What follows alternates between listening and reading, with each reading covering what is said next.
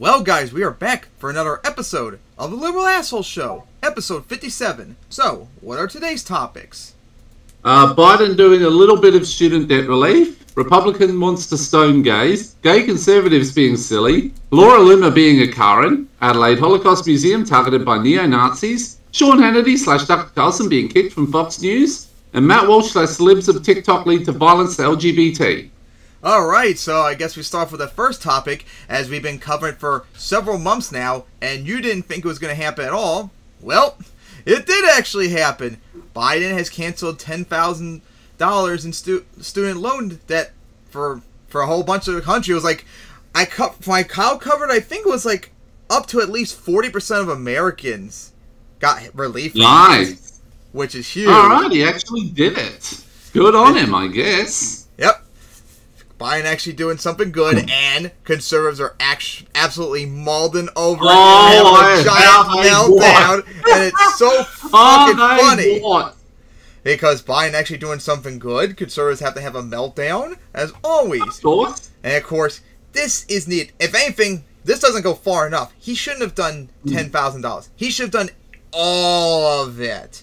Like, student debt is well over $1 trillion in debt that you can't go bankruptcy over, and it stifles the economy. This is the thing. This is something that does not happen in most other countries, because college is free, just like schools in America, pretty much up to high school. College and university should be too. So let's watch Kyle covering it now. Okay, so let's look at the specifics here. They say President Joe Biden on Wednesday is set to announce his long-delayed move to forgive up to $10,000 in federal student loans for many Americans and extend a pause on payments to January, according to 3 people familiar with the plan. Biden has faced pressure from liberals to provide broader relief to hard-hit borrowers and from moderates and Republicans questioning the fairness of any widespread forgiveness.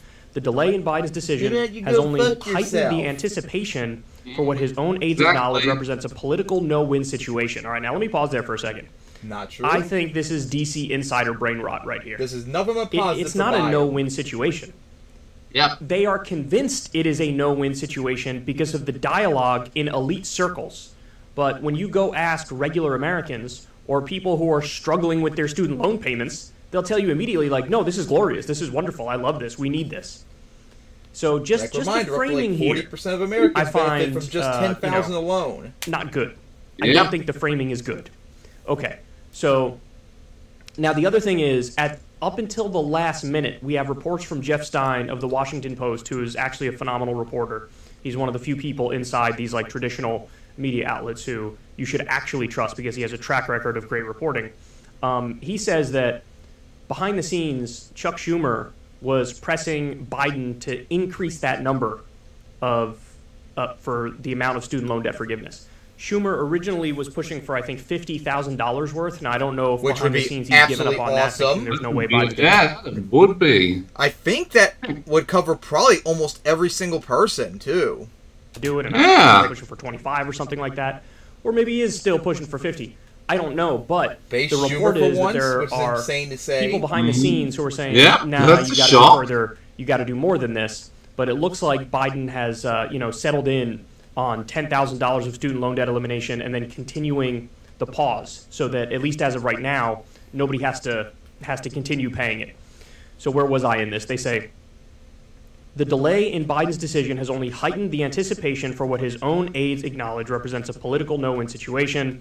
I told you I don't buy that. The people spoke on the condition of anonymity to discuss Biden's intended announcement ahead of time. The precise details of Biden's plan, which will include an income cap limiting the forgiveness to only those earning less than $125,000 a year, were being kept to an unusually small circle within the Biden administration and were still not finalized on the eve of the announcement. So they're making last-minute changes before they announce it.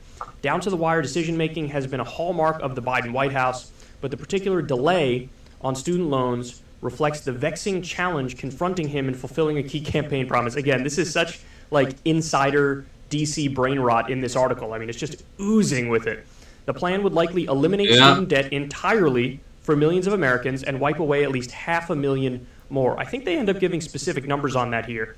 The nation's federal student debt now tops $1.6 trillion after ballooning for years. More than 43 million Americans have federal student debt. That's amazing. 43 million Americans have federal student debt, with almost a third owing less than $10,000 and more than half owing less than $20,000, according to the latest federal data.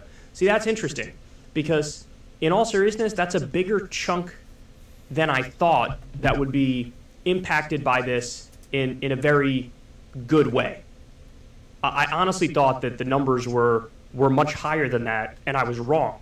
So basically, you're going to have total student loan debt elimination for about 33% of people who have student loan debt.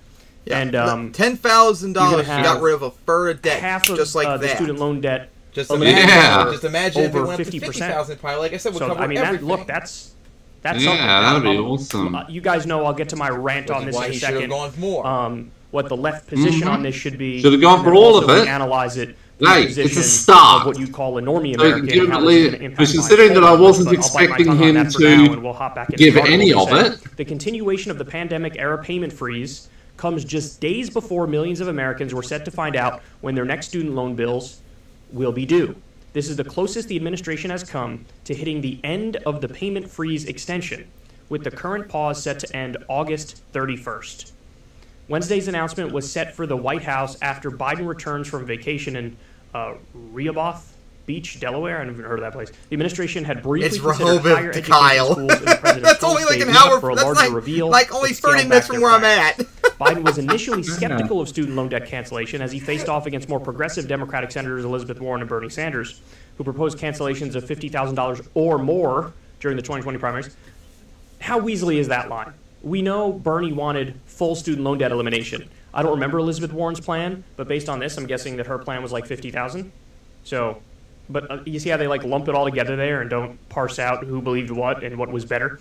As he tried to shore up support among younger voters and prepare for a general election battle against then-President Donald Trump, Biden unveiled his initial proposal for debt cancellation of $10,000 per borrower with no mention of an income cap.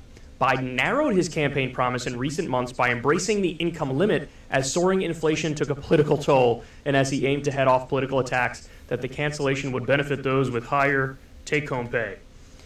So anyway, this article goes on. You get the gist of it. So I made a prediction not too long ago when we were talking about this exact issue.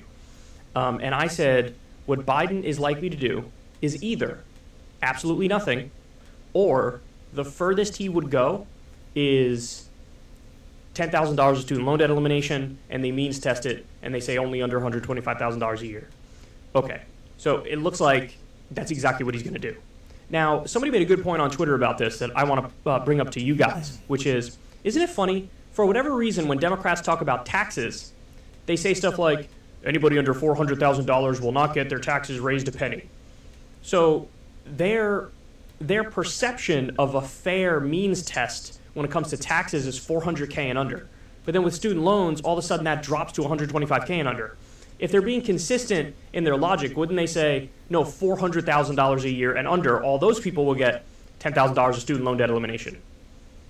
And they don't. So they change the threshold, and I don't understand why they changed the threshold. That doesn't seem to make much sense to me.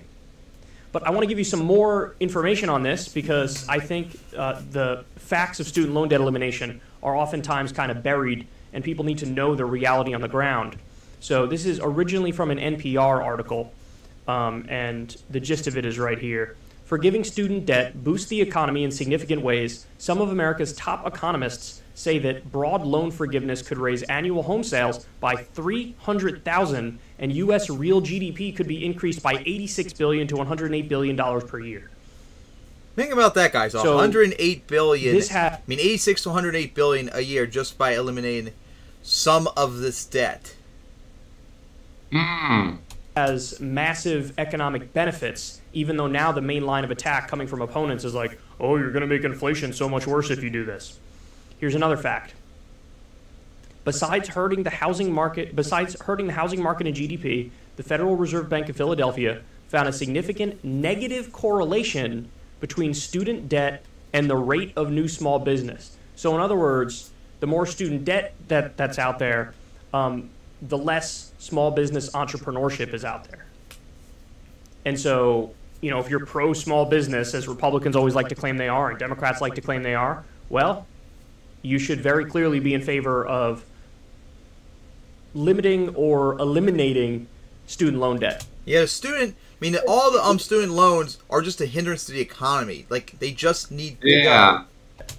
So, I have more numbers on this. We're going to get to them later on in the show because I have CNN shitting all over student loan debt elimination. But because and I can tell you exactly why. Because CNN loves killing and oppressing workers, and they love student loan debt because then they can kill people with it and make a whole bunch of money off of them too. Like, I don't know if this is a great idea right now. But look, from a left-wing perspective, you look at this and you just want to prod Biden. I don't know why that's so hard to say. Prod Biden. I was going to say like Pride Biden. Prod Biden. Dog, you got to do more, man. You got to do more. I mean, this is something that can help just take a giant burden off a generation that has consistently been behind the 8 ball. And, Bernie Sanders campaigned on eliminating student loan debt.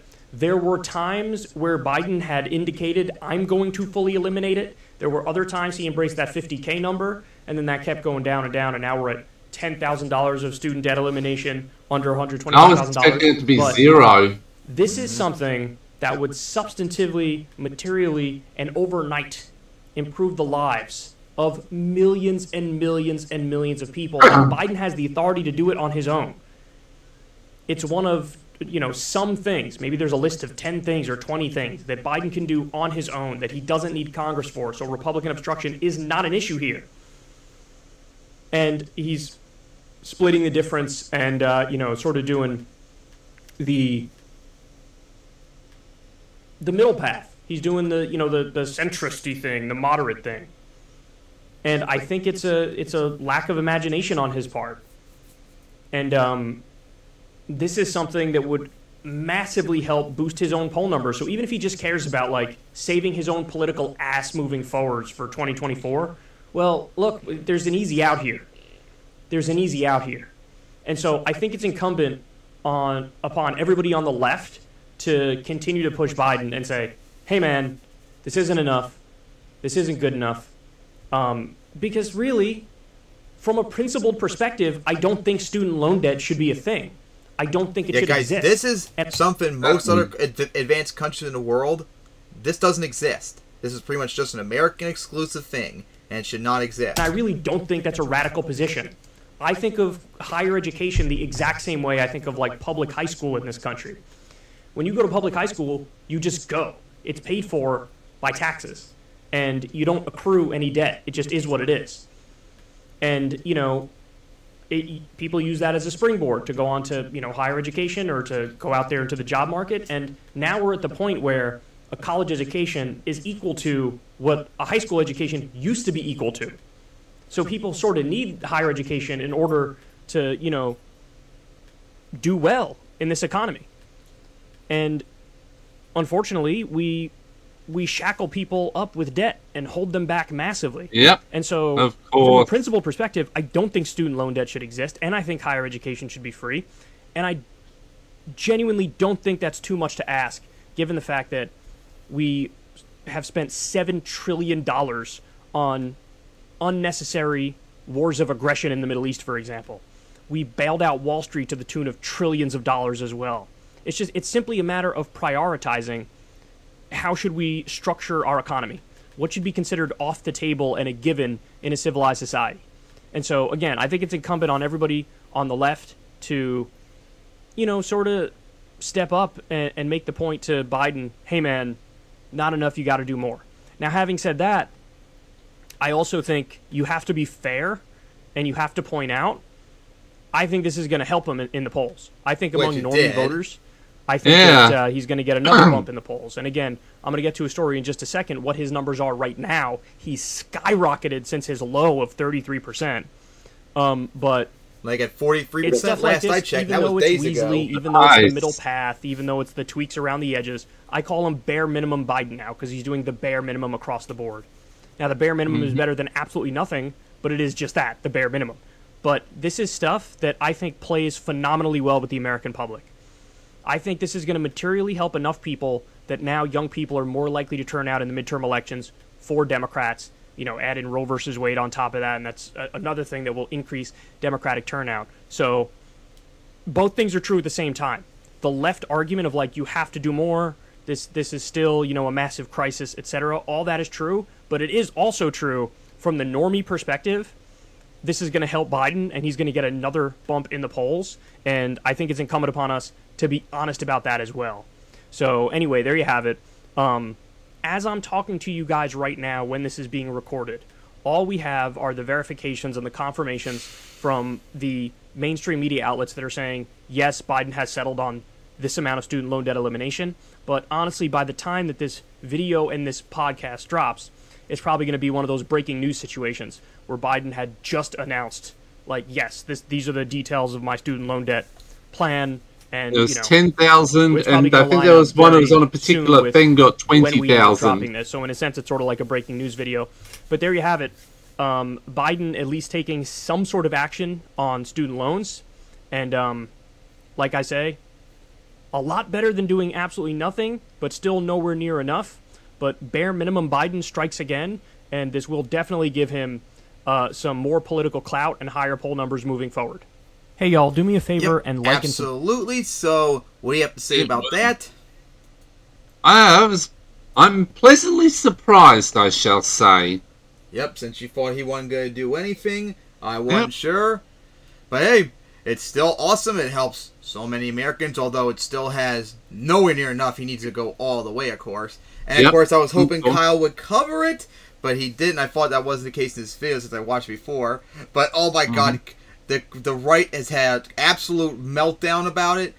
And I've seen that. Absolutely molding, and I'm loving it. So yeah, if anyone has seen, go watch his videos when Biden did this on Kyle's channel, because it is so funny the amount of salt that they're spewing. But that's too literally the amount. Literally, they're just going on the copium copide.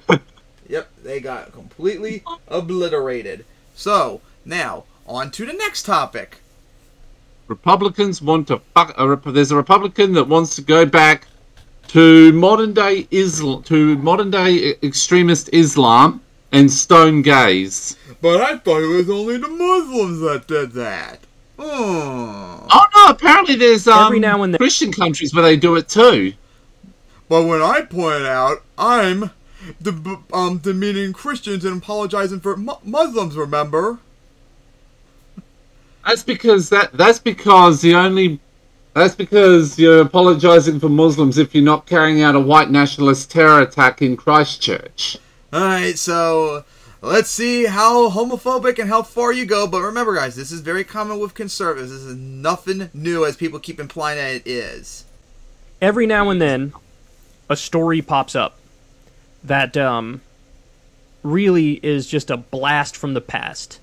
Like, this article could have been written in, like, the year 1720, right? Like, that's how primitive and retrograde this ideology is, and regressive. So this is being reported in LGBTQ Nation, but there's a number of outlets that have talked about this as well. GOP candidate says it's, quote, totally just to stone gay people to death.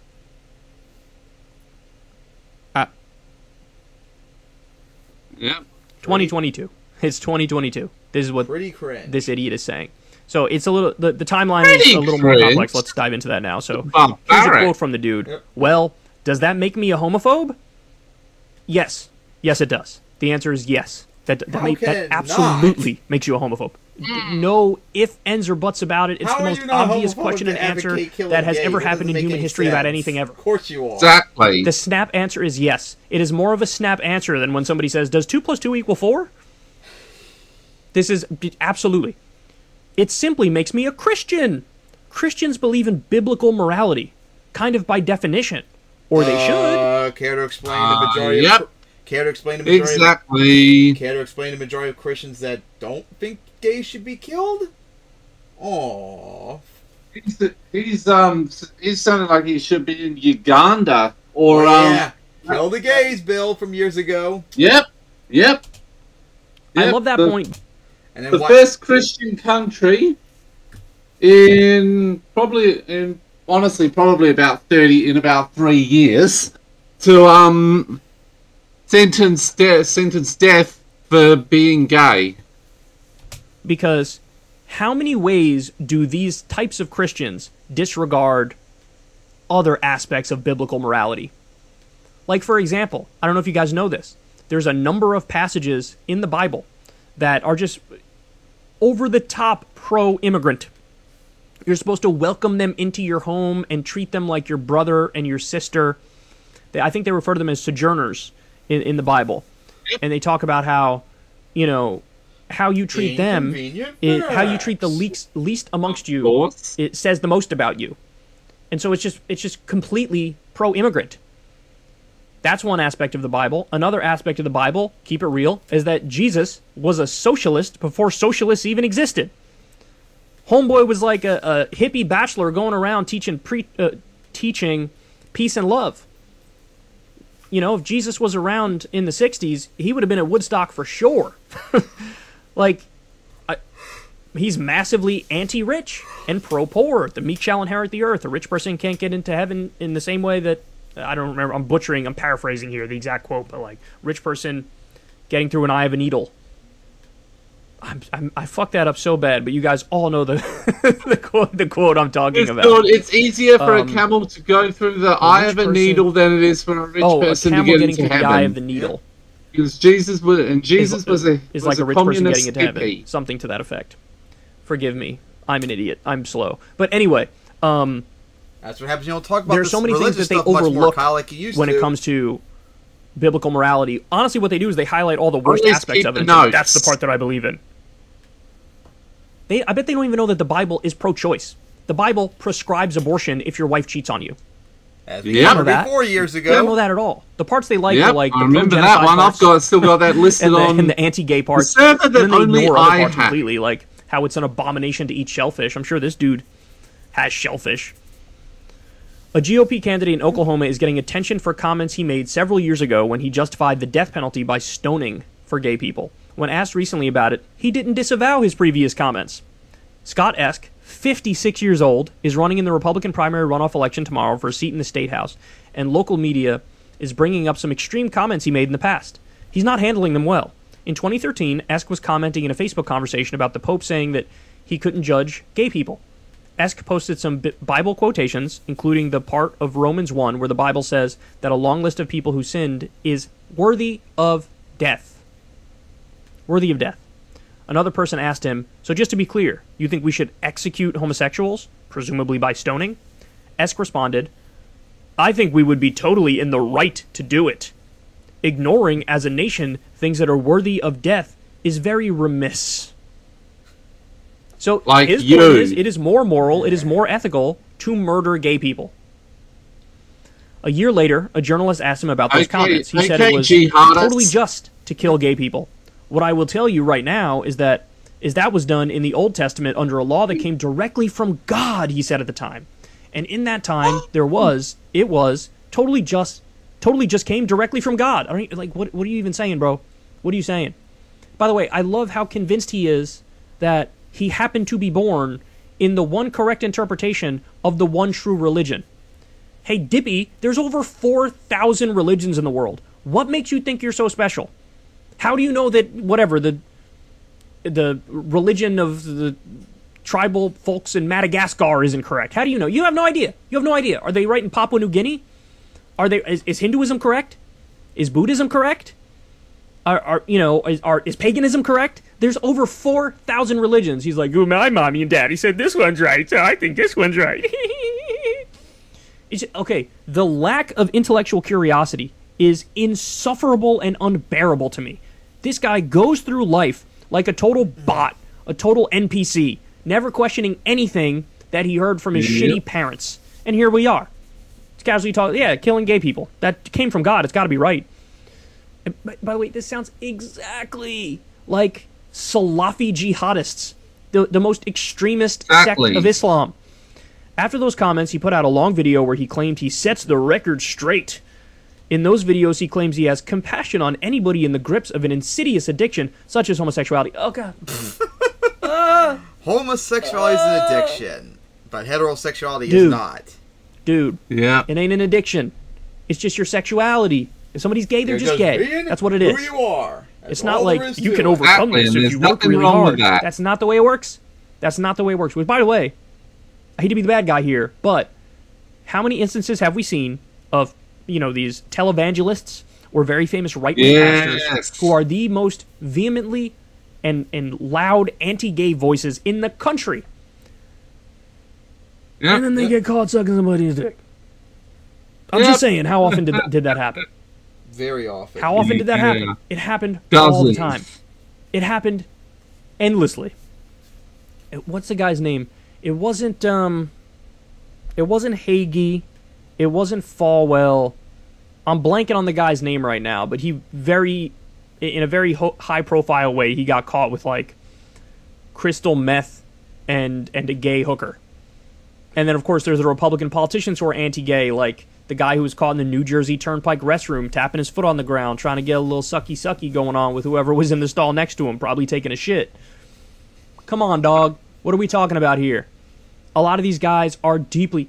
The way you get this sort of toxicity is like they're raised in a super religious environment. They're told that this thing is wrong, but they innately feel that. And so their overcompensation is overreacting in the other direction and harshly judging others who are gay because they think, well, everybody has this urge. I'm just more moral and I can fight it, or I'm trying to fight it. So this dude, look, don't look at his search history.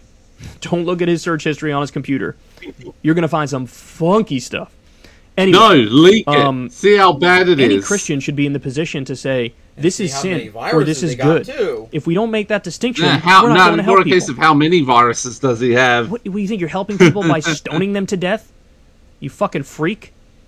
He said in his first video published in 2015. In another video, which was from earlier this year, Esk called a local TV news report on his comments a hit piece on the fact that I had an opinion against homosexuality. Yes, it's such a hit piece for people to say, oh, that's crazy, you want to kill gay people. What's not a hit piece is you advocating for murder for people for some immutable characteristic that they can't even control. That is not, what you did is not a hit piece, what they did is a hit piece.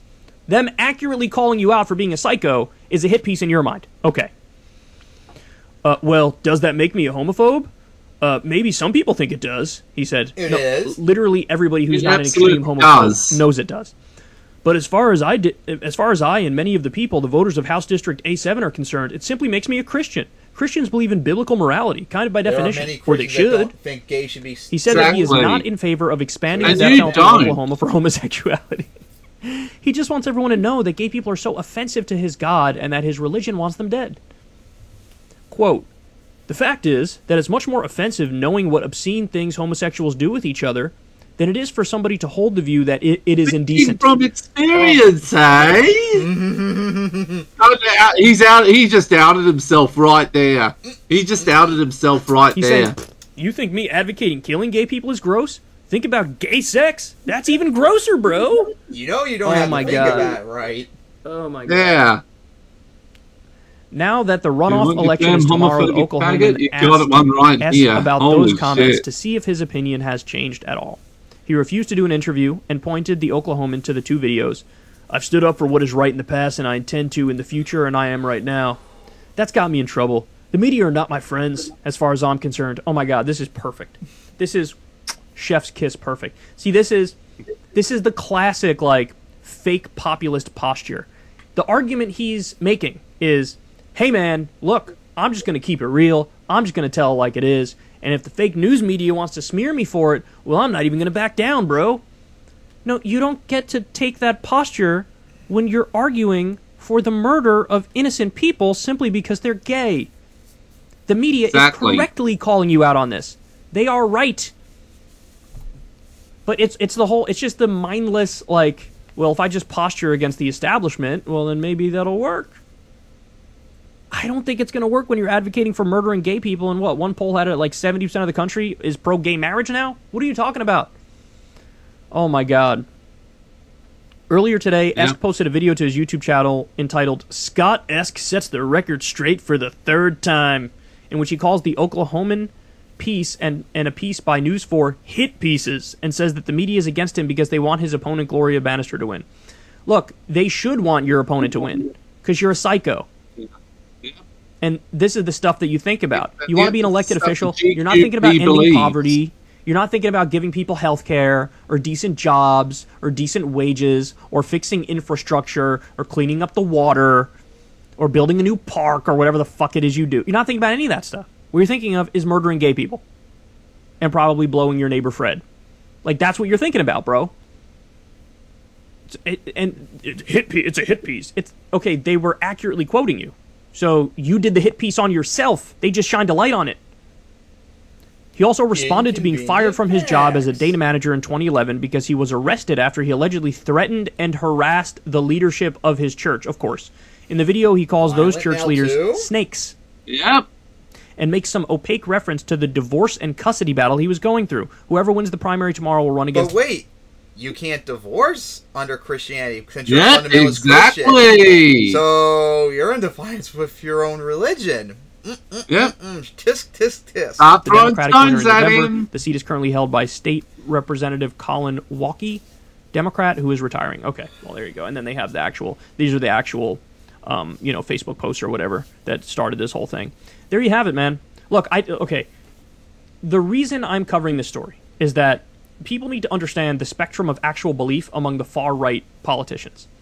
Because they are gonzo. They're out of this world in terms of the things they actually think, the things they actually believe. Think about the fact that 157 House Republicans just voted against gay marriage like last month. 157.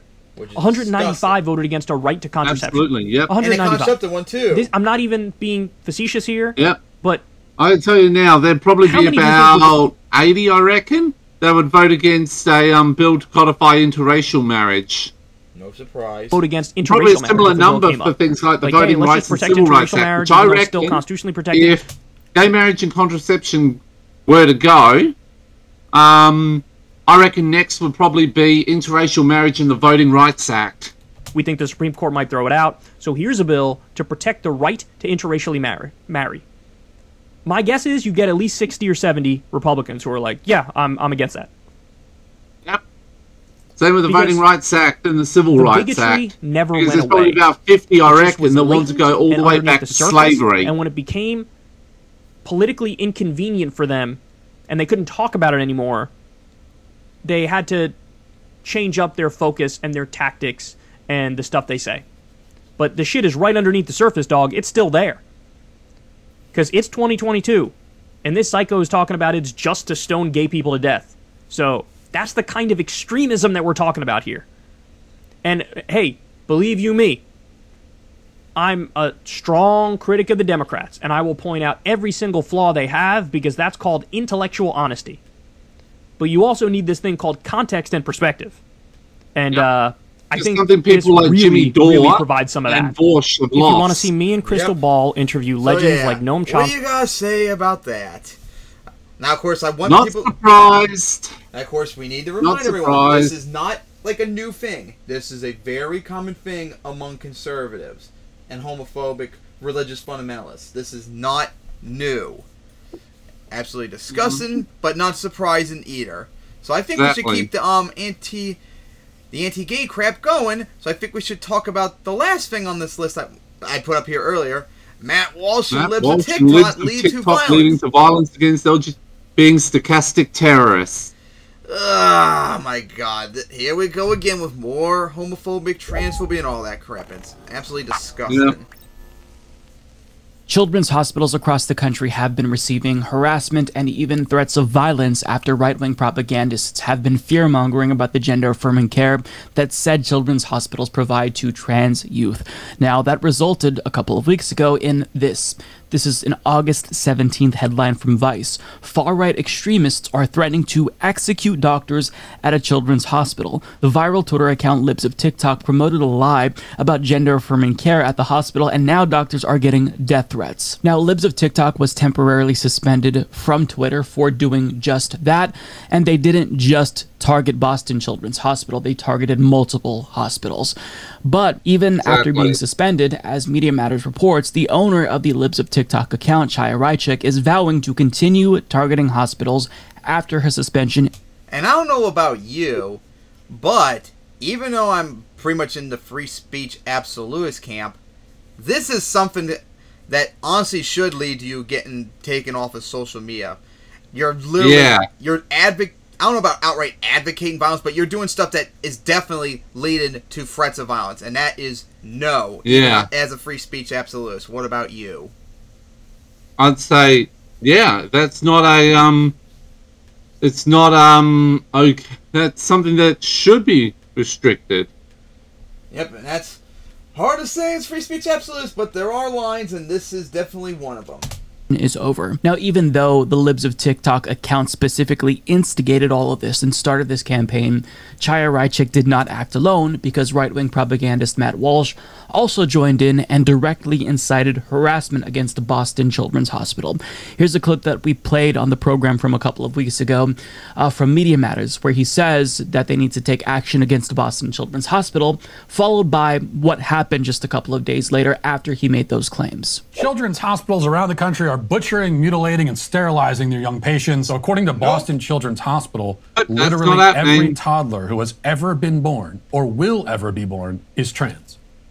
Now, if it seems like they're casting the widest imaginable net in order to catch the most children they can and put them all on a path to sterilization and butchery before they can even talk, well, that's because that's exactly what these monsters are doing. Of course. And they've done it up until this point trans exist without much resistance from the public. Yep. Even one transgender person exists. We have to stop making it so easy. That means every single child is having their genitals ripped off and shoved up their anuses. A national coordinated effort to fight back against this evil. You know, it's really just a matter of where do we begin. Maybe we begin at Boston Children's Hospital. Boston Children's Hospital says its staff is being threatened and harassed now after far-right activists on social media posted misinformation claiming they perform gender-affirming hysterectomy procedures on young girls. The hospital says it's guys, they don't do like actual like sex change operation, like the actual surgery until you're an adult. Like, exactly. Like, here's how many times we gotta keep talking about this. Is how it usually is. Until like puberty, it's usually like social. Yeah, social acceptance. Like, they recognize you for what you are, let you do what you want. Then when you go into puberty, then they start doing maybe like puberty blockers and stuff like that, which there's really no negative side effects, and it can be canceled just like that. And then finally, when they're 18, that's when they can finally do the actual sex change operation. Like, there is no sex change operation being done on kids. It's just transphobic lies. True. They do not perform those procedures for anyone under the age of 18. Boston Children's Hospital says it is proud, though, to be home to the first pediatric and adolescent transgender health program in the United States. Which is a big W. The hospital, though, now is working with law enforcement to try to better protect its staff in the face of these lies. So this is very clearly stochastic terrorism, and it hasn't stopped. After doctors received death threats, they haven't stopped targeting doctors individually or different children's hospitals. And now it's all culminated in this. On August 30th, police set up a perimeter around Boston Children's Hospital after a bomb threat was called in. The building had to be swept, according to NBC 10 Boston. Now, for additional details, NBC News reports the hospital said it is working with law enforcement and outside experts after it received the anonymous bomb threat, and it moved quickly to protect patients and employees. Quote, "We are relieved no bomb was found and that employees and patients are safe," it said. "We remain vigilant in our efforts to battle the spread of false information about the hospital and our caregivers. We are committed to ensuring the hospital is a safe and secure place for all who work here and come here. We will provide additional information as we are able." The Boston Police Department said it sent in a bomb squad to the Children's Medical Center at about 8:14 p.m., but no suspicious items were recovered or located. Quote, "It's still an active investigation," Detective John Boyle said by phone Wednesday morning. Now, thankfully, the bomb threat turned out to be false. But it's not like no harm was done. And one story in particular illustrates how harmful this was. So one woman named Patricia MacArthur Dovell, she was forced to leave the hospital while they were doing the bomb sweep. And she explains how she was really scared because she had to leave her baby in the newborn intensive care unit. Couldn't take the baby out. So ask yourself this question. How many surgeries were disrupted? How many parents had to leave their children in their hospital rooms because they couldn't be disconnected from life-saving machines? How much harm did this actually cause? Also, from a pro-cop perspective, for all you conservatives, can you imagine how much time wasted for the cops to do that when they could be doing other more important things? Because remember, false reports like that is a crime too.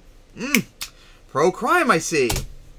Because right-wing propagandists like Libs of TikTok and Matt Walsh worked their supporters into a frenzy, thinking that this hospital was actually doing harm to children. No, actually, they're helping children. That's what they're there to do. Exactly. And now, not only are you stoking harassment and violence against the hospital staff, but you're disrupting procedures, separating parents from their children. So you might ask yourself, well, is Matt Walsh going to come out and say, all right, this has gone too far. I understand that we're all concerned, but perhaps the best way to carry out our anti-trans agenda isn't necessarily targeting literal children's hospitals. No. Well, no, that's not what he's saying. In fact, he is demanding an apology from the left for daring to blame him for the violence that he stoked against the Boston Children's Hospital. He writes via Twitter, last night, thousands of idiot leftists were absurdly blaming me and Libs of TikTok for a bomb threat at Boston Children's. Today, the story has disappeared because police quickly determined the whole thing was a false alarm. I don't expect we'll get any apologies, though. Hang on a second. Oh, shut up. You inspired a bomb threat. Fake or real, either way, that's harassment. Calling in a bomb threat is a form of terrorism. But yet, because there was no bomb that was found, you're expecting other people to apologize to you? I mean, he's deranged. Matt Walsh is actually deranged.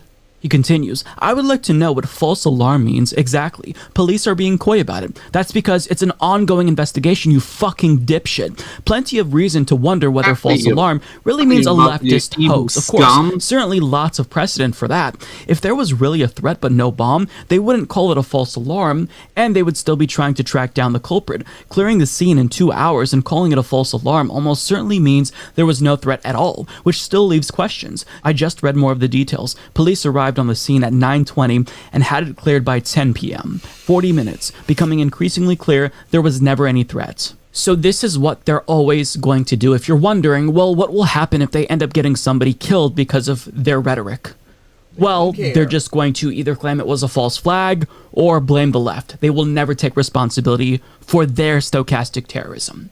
It's shocking to me that he has this surprised Pikachu face after, for weeks, helping to spearhead this campaign against children's hospitals. And we're not just talking about individual hospitals. Like Matt Walsh has been sharing the names of doctors and their pictures, saying that they're butchering trans children. It's genuinely stochastic terrorism. And now that somebody called in a bomb threat to further harass and intimidate the hospital because it was a false alarm, well, he's claiming that, you know, no harm was done here. Except I just told you the harm that was done.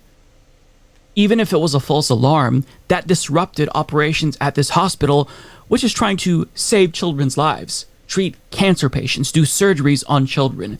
And because you have an agenda to push and you want to monetize transphobia, you're making it seem as if this hospital is a danger to children when the opposite is true. And now, when things escalate even further because of your rhetoric, you're claiming that an apology is owed to you. No, you owe the hospital staff an apology. But he's not going to give that. So this hospital staff at this point has been terrorized by Matt Walsh and Libs of TikTok to the point where I think they can demonstrate real harm. They can actually try to go for defamation. And, you know, look, we saw what happened with Alex Jones and the Sandy Hook situation.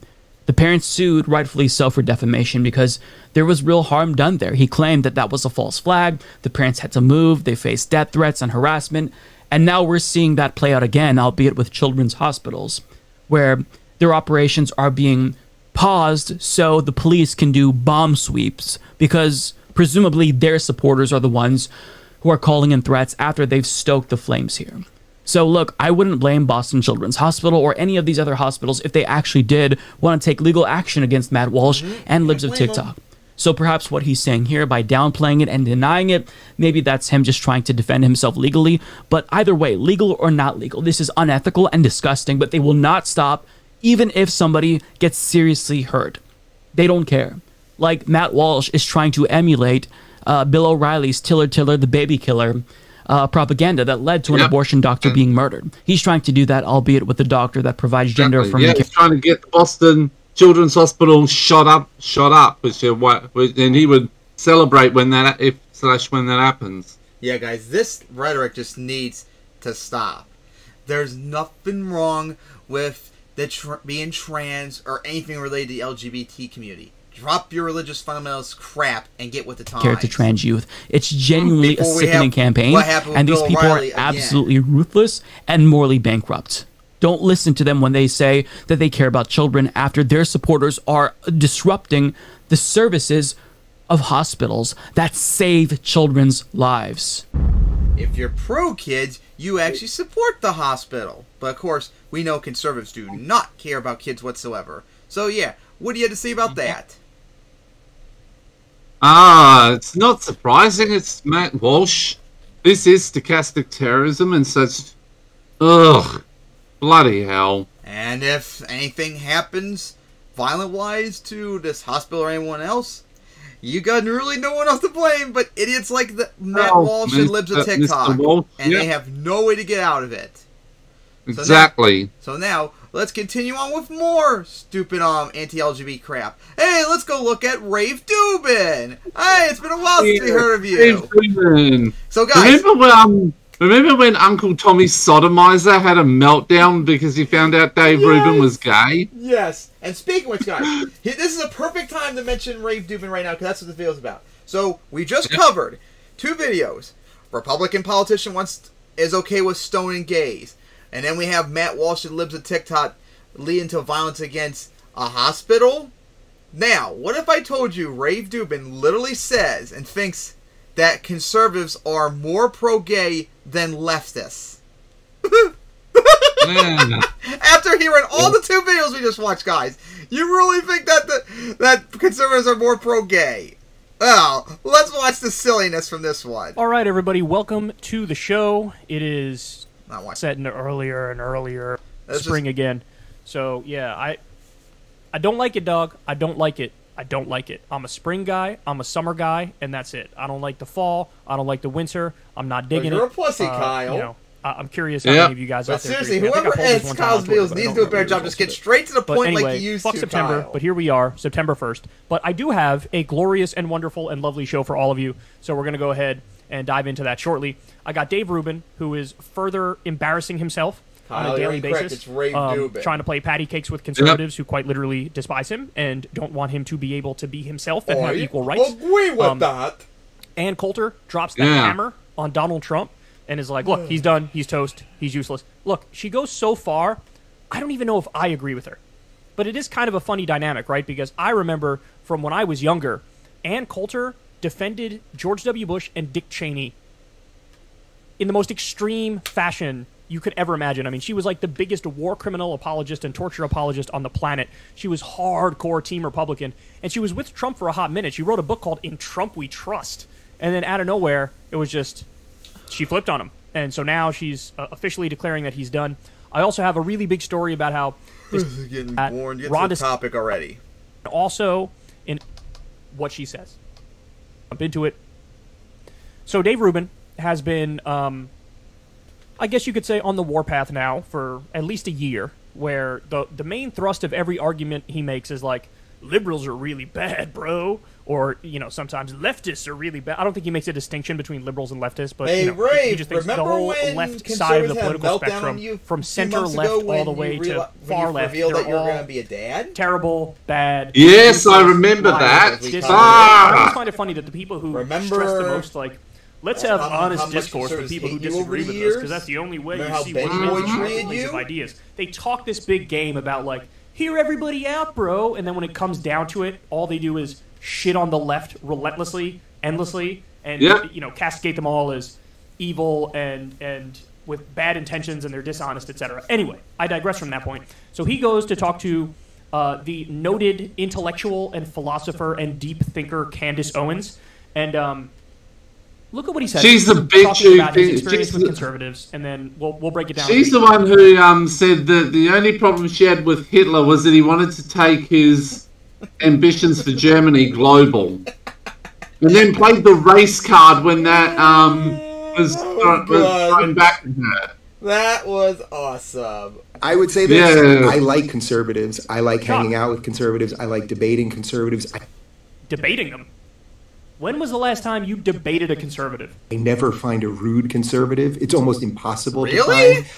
I mean, the fucking conservative is rude, including you, Rave Dubin. I'm pretty sure all the conservatives we just covered today were pretty rude. Literally advocating violence, too. Conservatives in general are rude. That's kind of the part of the ideology of conservatives is to be rude pieces of shit to people you don't like. Like you agree with them on. Where have I heard that before? Oh yeah, Stalinist. Weird. I get nothing but love from conservatives. I spoke, you know this. I spoke at Liberty remember University, when you revealed you're going to have kids? Yeah, because you're the Uncle Tom of gay Christian people. College in America. I spoke in front of 14,000 people. You've done the exact same gig. These people know my views. They know I'm married to a man. I got a standing ovation. They couldn't have been nicer. I wandered around campus for a couple hours. People coming up to me saying all sorts of nice things. By the way, some people did come up to me and say, you know, okay, the reason why the people at Liberty University love you and the reason why they invited you is because it's a very unique thing that politically helps them when you have a gay guy who says, by the way, you're right about everything, including your views on exactly. That's why including murdering gay people for being gay. Idea. Now, please murder me because I'm that self-loathing. Objective fact that if you were a gay person and you were arguing for very pro-gay positions and you were arguing for left-of-center ideas, well, then they wouldn't invite you. They invited you. They think you're a communist Nazi who's also an ISIS fighter and you want to rape kids. A token gay person who agrees all the time with conservatives. They like that. Yeah. They like it when they can say, look, even this gay guy is with us. Hello, yeah. Obviously we're right. The token gay Dave Rubin. The token trans Blair White. The token come black up to me and say, you know, I'm praying for you. I don't know if they meant that. I'm praying for you, meaning I'm trying to pray the gay away, or I'm just praying like your continued success or whatever. Yeah, what do you think it was, Dave? What do you think the I'm praying for you thing meant? What do you think? Out of curiosity. You're at Liberty University. What do you think? Take a shot. There is no doubt that it meant I'm praying for you because I think you're a sinner and I think homosexuality is wrong, and so I'm praying for you to see the light and get out of that. And I think that they think it's possible with Dave because he's such a staunch right-winger in every other respect. So they think, like, maybe he will have an enlightenment moment and get out of this sinful lifestyle. That's definitely what it is. So it's condescending. It's pedantic. It's, look, we know the truth. We see the light. We know the way. You don't. I'm going to try to get you to where I'm at. Jesus, he's so sad. But it would almost be irrelevant to me. Even if someone's praying the gay away, that's not offensive. If they're not saying... I think I'm going to say it right now, the only reason he hasn't come out as straight is because that completely failed for Milo Yiannopoulos. The word offensive. What is the argument that they're making? What are they really saying to you? They're saying if you're gay, you are less than. You are not equal to. This is not okay. This is not just. This is not moral. This is not ethical. You are inferior in a sense. And so I'm trying to get you... And they want to murder you. ...become normal or become superior to all these people who are sinful and who are going to hell.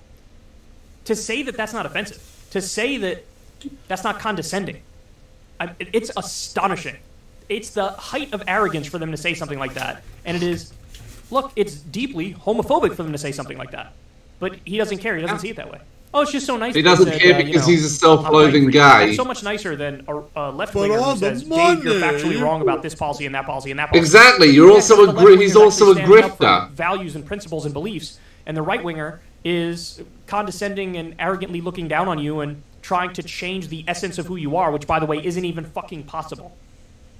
I'm gonna, club you over the head. Yeah. We're gonna put you somewhere you shouldn't be. I'm praying for you. And bro, they're not killing me. They're not even stoning me to death, bro. What's the problem here? If they had their way, they would. About it. They're being so nice about it. Exactly. If they had their way, they would stone you to death. Thanks, Dave. Okay, I can deal with that. Probably while raping you with a smile on their face and says a bunch of nice things, and then says, "And I'm praying for you." Right. That's actually a lot nicer than a progressive who will scream all day how much they love gay people, and then will unleash endless hate on me because it's not hate. It's telling you you're wrong about stuff. It is an argument. And you're a self-loathing grifter. And like it was pointed out earlier, when they say they pray for you, they're not doing it in a positive way. They're doing it so they're saying that you'll come out as straight. Yeah. It is a disagreement. It is a debate. Now, what happened to, bro, I'm all about ideas. I'm all about debating in the marketplace of ideas. No, Dave. His brain is in perpetual recovery mode from taking in so many high-level about how right they are about everything. That's what you like to do. Yep. So you like the silo. That's what you like. I don't bow to that. So, this is where... It's not about bowing. It's about you being wrong about shit. That's what it's about. It's about the debate. It's about the disagreement. It's about the policy issues. This idea of tolerance and all of these things, I think broadly... He's going to talk about tolerance when he's bringing up the issue of a Liberty University student who's super religious saying, I'm praying for you and looking down on you. That is not tolerant. That is not tolerant. That's saying you're less than and I hope you get out of this thing you do, which is inferior, which is bad, which is immoral, and which is unethical. Dave, being gay is not bad, inferior, immoral, unethical. They think it is. I do not. Generally speaking, the left does not. The left is correct. The left is correct.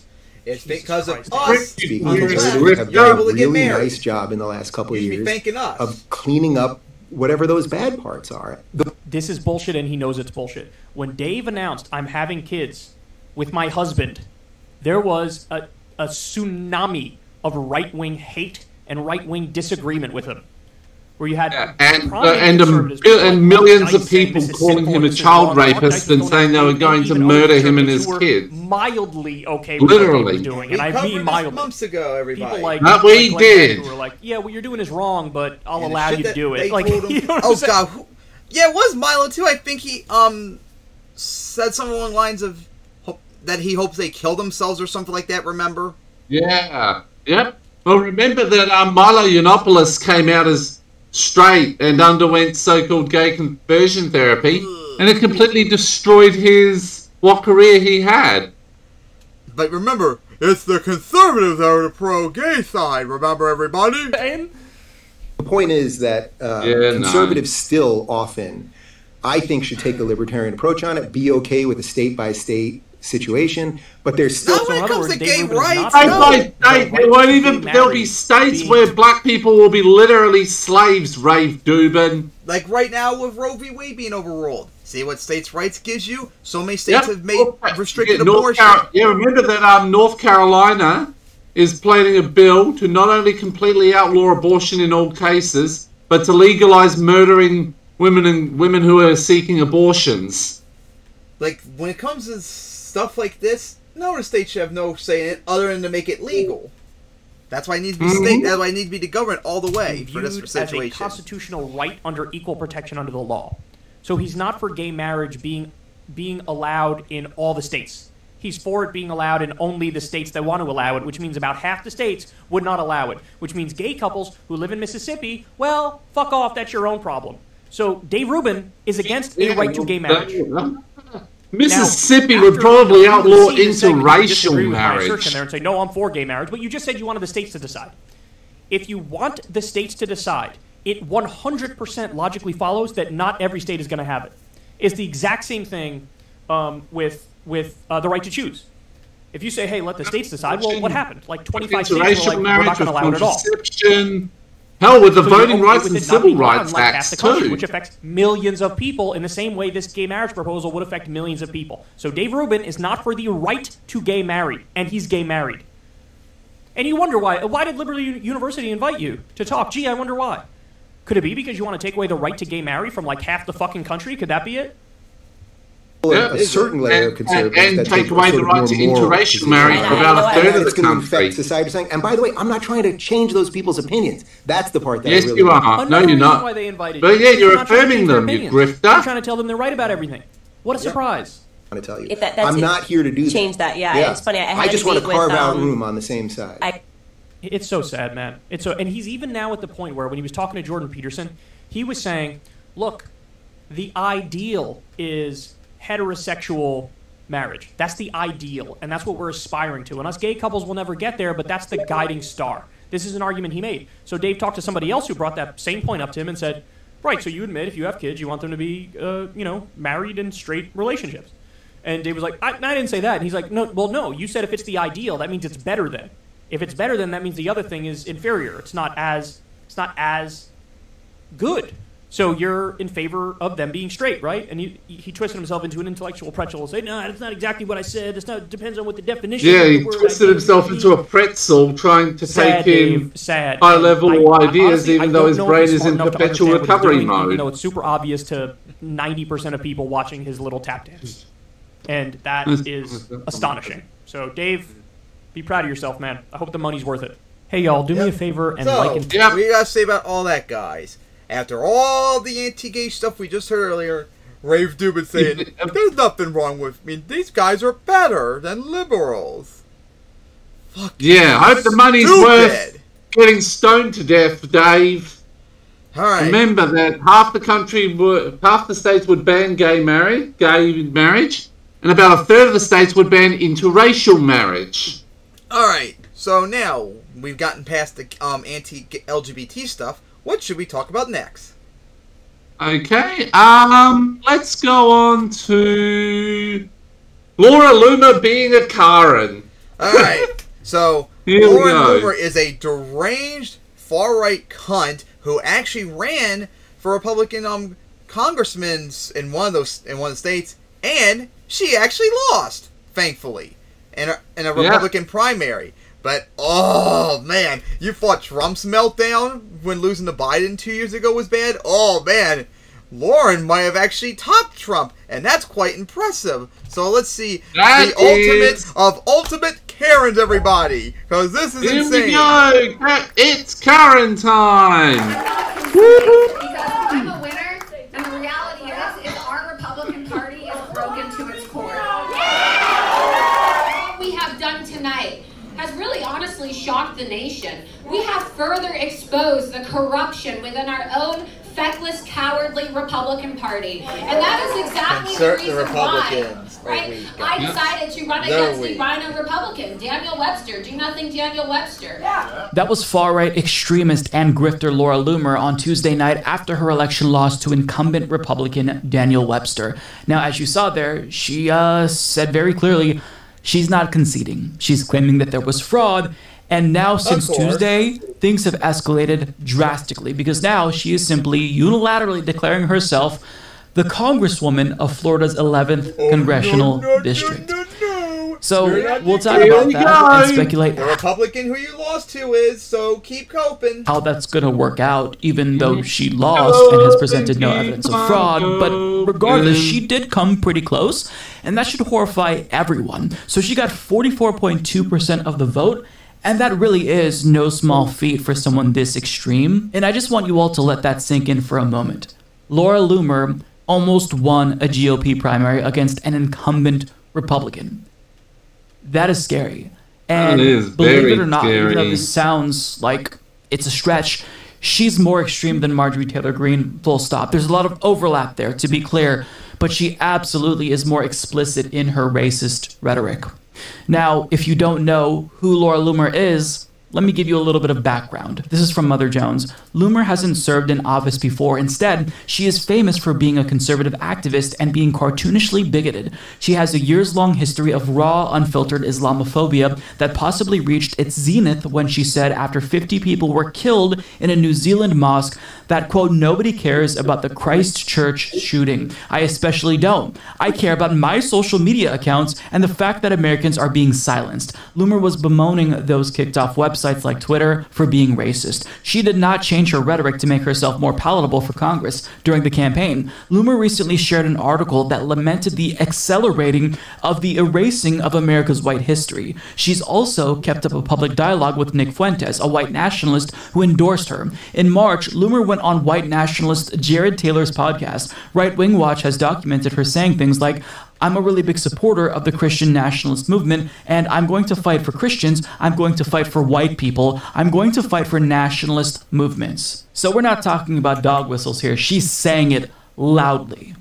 And that is disturbing that she got 44% of the vote in Florida's 11th congressional district. Now, my first introduction to her was when she chained herself, or handcuffed herself, rather, to the door of Twitter's headquarters in New York after she was banned, and she was there for hours, and she was trending. So, I mean, mission accomplished. And I mean, like, look, I have a Twitter account. I feel like I would be sad if I didn't have my Twitter account. But, I mean, go outside, touch grass, Jesus Christ. But now she has decided that she wants to be a congresswoman. So she ran before and lost. This time she came closer, still lost. But now she's not going down silently. So she is claiming it was stolen from her. And on Tuesday night, to go back to her speech, she worked herself to tears, literally, convincing herself that this election was illegally stolen from her. Watch. We are losing our country because of big tech election interference. And I am pleading with the Republican Party to please start taking this issue seriously. Please. Because the American people deserve representation. And that's why I ran for Congress in 2020. It's why I ran for Congress in 2022. And it's why I'm going to keep fighting for all of you. I'm never going to...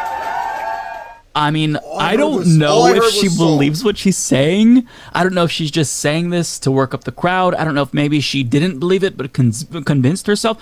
I don't know what to make of this. But either way, even though this is a little bit humorous, to be honest, this is absolutely devastating to democracy. This is what Republicans going forward are going to do thanks to Donald Trump. It started with him, and then Carrie Lake, gubernatorial candidate in Arizona, before that election was even called. She, announced that she had won, claimed that there was fraud. She ended up winning, still said that there was fraud, and perhaps maybe she would have won by a bigger margin. You now see other candidates like Laura Loomer claiming fraud. This is just going to be what they do when they lose elections, even when it's against fellow Republicans. And that is damaging to democracy. But I can't be too mad at Laura Loomer here because she's doing some damage to the Republican incumbent, and now she is explicitly telling her supporters, do not vote for him. In fact, boycott this election if you live in the 11th congressional district of Florida and you're a Republican. So she wrote this. I do not concede, and I encourage all of my supporters and all of my voters to not support Daniel Webster and the corrupt establishment RNC and big tech voter fraud machine that is propping his feeble body up and depriving my constituents of the representation they deserve and need. I am calling for Daniel Webster to resign, because everyone knows he is beyond unfit to serve. He didn't campaign. I'm sure it's true, but that also applies to you too. And it's because his health is worse than Joe Biden's. Now, when Dementia Joe is not the unhealthy one here. Woo boy! That it is wrong for incumbents to never debate their primary opponents, but it's not because his health is deteriorating, presumably. Like, I've seen plenty of primaries where Democratic incumbents will debate their progressive challengers. This is just the thing that incumbents do. I do think that they should be forced to debate their opponents because I believe in democracy, even lunatics like Laura Loomer. So, I don't blame her for being upset about that. But to claim that there was fraud and he didn't want to debate you because he's dying, presumably, I mean, come on. But that's not even the best part, because in a lengthy Telegram post, she just straight up declared herself the Congresswoman of Florida's 11th congressional district. So she wrote, the congressional seat in Florida's 11th district is mine for the taking. And I will be the Congresswoman from Florida's 11th district. I actually am the Congresswoman in Florida's 11th district. And everyone knows it, sure. I'm not going anywhere except Washington, D.C. Florida's 11th district is my home, and I'm going to keep fighting for the people here who have zero representation thanks to the feckless GOP establishment and voter fraud. Daniel Webster is illegitimate, and my team and I will work to drive him into the ground every step of the way until he collapses in disgrace or poor health, Jesus Christ, and resigns like he should have many years ago. Now, skipping ahead a couple of paragraphs here. His health is drastically failing. He is demented, looks ill. He could barely speak. He wears a life alert. And and I am willing to bet he doesn't survive before his current term is over, or he pulls an early retirement and the good old boys try to handpick another corrupt successor. We will not allow them to get away with that. They think I'm leaving, and guess what? I'm not. Now we're going to skip ahead a little bit. It gets even darker, believe it or not.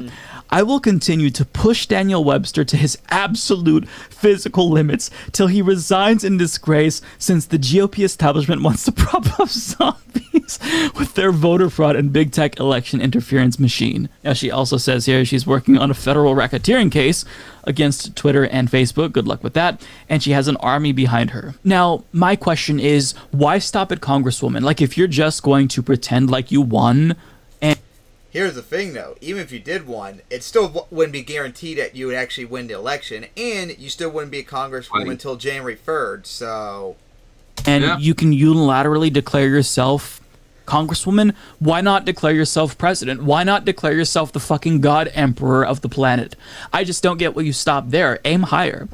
And look, I want to see what happens, Laura. Okay, let's see if you actually believe this. Show up, claim your desk in Congress, and see what happens. When Daniel Webster shows up, just say, no, I'm the congresswoman. Bye. Security, escort him out. See who they're going to take out of handcuffs. See what they're going to do when you ask security, okay, pick one. Who's the real one, me or Daniel Webster? See what they're going to do. I don't know what to say about these people.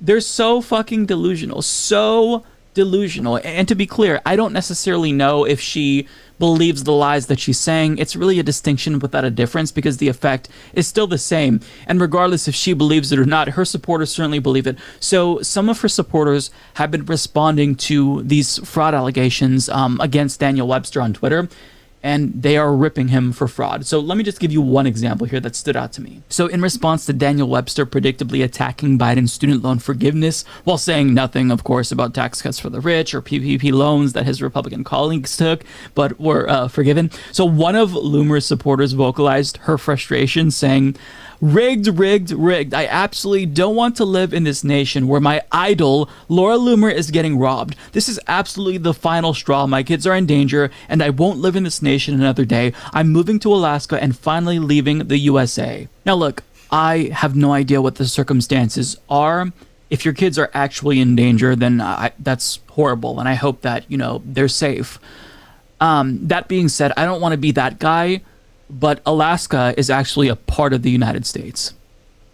Now, it's so... That is just so bad. How do you not know that? What, do you think it's still part of Russia? Comically idiotic that I actually don't know if this is satirical. Like, that's where we're at, where this is indistinguishable from satire. So that person could be trolling. I mean, saying my idol Laura Loomer, it feels like maybe this is a troll, but at the same time, would anyone doubt it if this were indeed a real Laura Loomer supporter? At this point, I have no idea. Like, I genuinely don't know. But it's so preposterous that I have to at least question, is this satirical? Is this person just being ironic? Because this is what we're dealing with here. It's not a stretch to think that her supporters are believing this, considering Donald Trump got so many people riled up that they stormed the fucking Capitol. So how is this going to end? Is she going to encourage her supporters to storm Daniel Webster's office? Is she going to just, again, like, handcuff herself to his chair? How is this going to end? Like, you're declaring yourself the congresswoman of the 11th District of Florida. So how's that going to work out? I just don't know. But either way, I damn well will be watching this shit show, because I like that she's trying to tank Daniel Webster's chances. I think that that's great. Don't love that she's, you know, harming democracy overall, but if she's trying to convince her supporters to boycott this election and help this Republican lose, okay, let him fight. That'd be awesome. All right, so what do you guys say about the ultimate Karen in her? Laura Loomer, dear God. This is a new low even for you, and that's saying something, as it's you. Seriously. How about you follow Bloody hell. How about you follow your beliefs and go back in the kitchen and make people sandwiches? Yep. Because that's all you TradCons want, but then you don't back up the talk. Alright, so now, next topic is... Sean Hannity and Tucker Carlson being kicked from Fox News? Yep, an interesting possibility. Because Fox News is still facing a defamation case by, I can't remember their names, but they're the people that... what? Oh yeah, Dominion, who did the voting machines and Fox News, even though they weren't as bad as like other far-right news outlets, but they still went along with like, the election's rigged, Dominion is owned by like Venezuela and all that dumb stuff.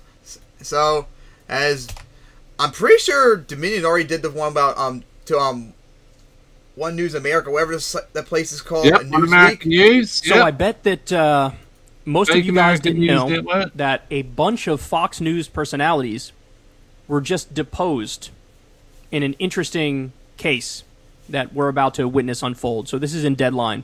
Sean Hannity, Tucker Carlson, and Lou Dobbs to be deposed in Dominion lawsuit against Fox News. So Dominion is one of the voting machine companies, of which there were a zillion conspiracy theories about in the 2020 election. And instead of sitting around and letting people tarnish their name relentlessly and maliciously, they actually took legal action. Now, I think they also went after Dominion and Smartmatic, like a few of these companies went after, I think, One America News Network, maybe Newsmax as well, and got to the point where there was some sort of a settlement where you had hosts that were on those networks who were spreading the falsehoods had to come out and basically like apologize and say, there's no evidence of any of the things that I have said, and there's no reason to believe any of these. So they had to do the whole like tail between your legs, go out there and apologize to avoid, I think we covered that too. This going further, to avoid losing a shitload of money and maybe even tanking your own network, right? So anyway, let me give you the specifics on this. Sean Hannity, Tucker Carlson, and Lou Dobbs are among the current and former Fox News personalities facing depositions in Dominion Voting Systems' $1.6 billion defamation lawsuit against the network. With a trial on the docket for next April, both sides in the case have been in the midst of discovery, with Jeanine Pirro and Steve Doocy also among the Fox News figures on Dominion's list for depositions. That's interesting to me. Jeanine Pirro is a total psycho. Steve Doocy seems to have moved away from the dominant Fox News narratives recently. In fact, he seems to be sort of pro the FBI going after Trump, which is an interesting face turn for somebody on Fox News. Who knows if this case maybe had something to do with him changing his tune, thinking like, okay, these people are psycho. We're facing a $1.6 billion defamation lawsuit, so maybe I should reel it in a little bit. But of course, that's all speculation. I don't know why he's changed his mind a little bit recently, but he certainly is doing that. Hannity is set to be deposed on Wednesday, according to the New York Times, which first reported on the court filing. Carlson is scheduled for Friday, and Lou Dobbs on Tuesday, according to court records. Dobbs' show was canceled in February 2021, and he was named with Fox News among the defendants in a separate defamation lawsuit filed by another election company, Smartmatic. So look, I don't know, since Dobbs is no longer with the company, I don't know if now he has to pay for his own lawyers, or if Fox News is still going to pay for it because he was under contract. I don't know, but look, my guess is Lou Dobbs was probably one of the worst offenders among all the offenders, because that dude is fucking psycho, and he's gone full Trump ball gargler mode. I mean, this guy, he loves caressing Trump's taint in front of the world. It is a very, very sad thing to see. So he probably was one of the chief proponents of these conspiracy theories. Dominion sued Fox News for $1.6 billion in March 2021, claiming that the network sold a false story of election fraud, arguing that the network amplified through its personalities and guests claims that Dominion rigged the results in favor of Joe Biden and against Donald Trump. Dominion claims that as Fox News lost viewers following the 2020 election to outlets that endorsed Trump's election lie, they sought to get viewers back by intentionally and falsely blaming Dominion for President Trump's loss by rigging the election.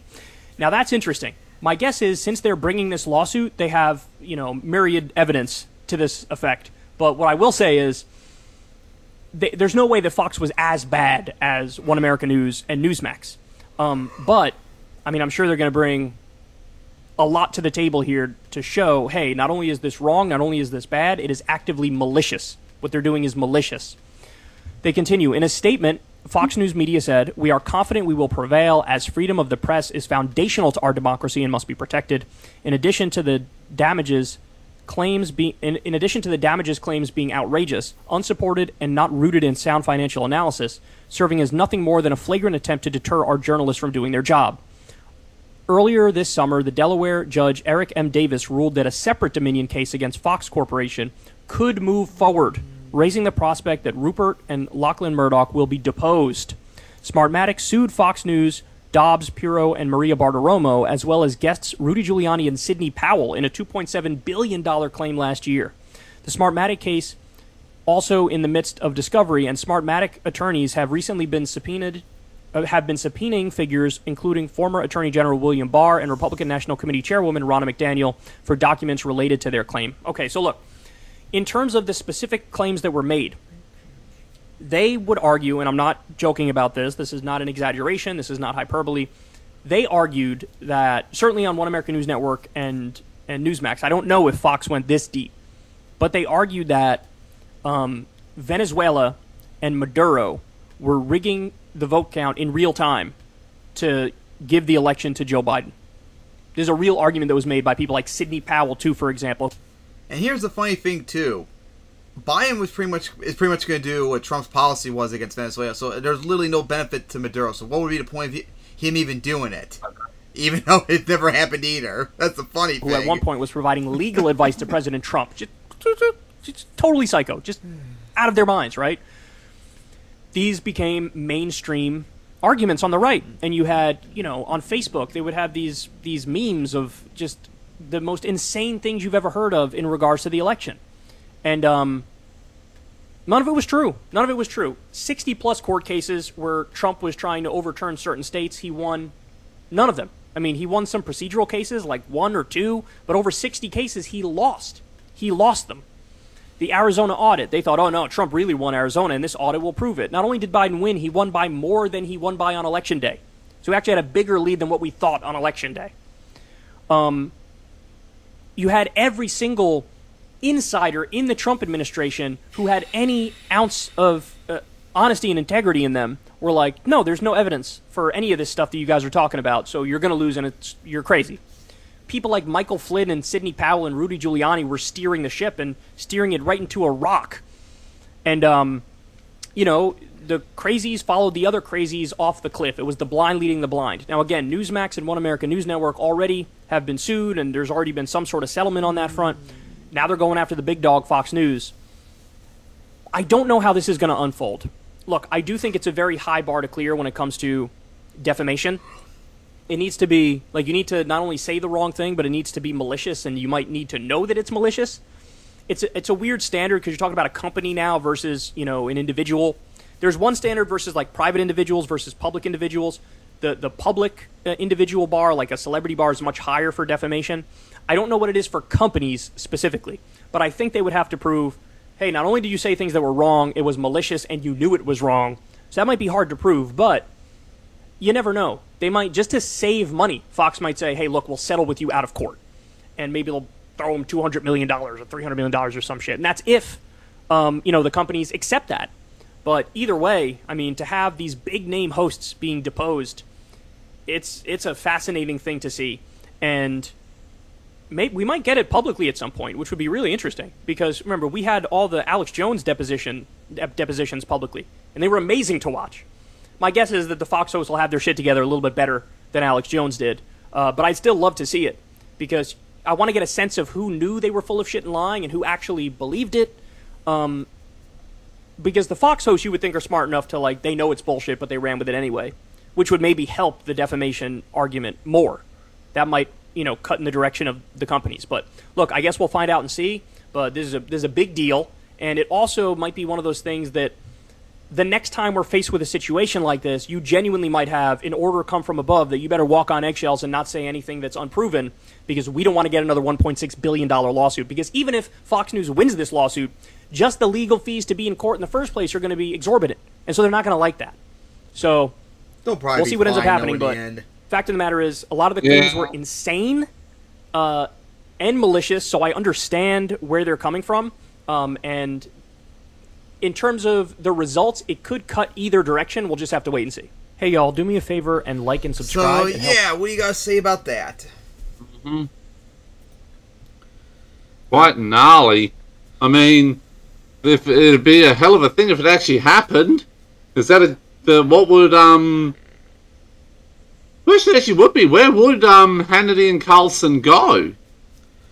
Hopefully not helping conservative causes, that's for damn sure. Like, look how irrelevant Bill O'Reilly's been after he left. Yeah. And all the others. So, go away, make yourself weaker, and our side stronger. So, we'll have to see on that possibly eventually, because I mean, honestly, there's other things too you should go after Fox for too, because they lie and lie and lie about every single thing that comes out of their mouth. Like, there's so many things you can go after them for. Alright, and now on to the final topic, and that's what you brought up. Yes, because an Adelaide Holocaust Museum got targeted by neo-Nazis recently in my home city, Adelaide. And I actually didn't know there was a Holocaust Museum until this incident happened. I wouldn't think I wouldn't think there'd be one down there either. So anyways, and I might actually go and take a look at it sometime. Now I know that it's there. All right, so so there was an image posted out the front of a group of about half a dozen people hooded in masks and hoods doing the Hitler salute out the front of it recently, and there was an anti-Semitic sticker stuck on there as well. So there's going to be a parliamentary committee inquiry into it. While initially I was like, uh-oh, the One Nation MP that got in is being chaired. But then it's, I've also found out that she seems to be one of the more moderate ones.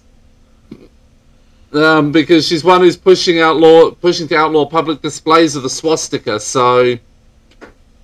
Oh no, there's a couple of, as we're finally working to start outlawing certain ideological extremist groups, like mainly neo-Nazi groups.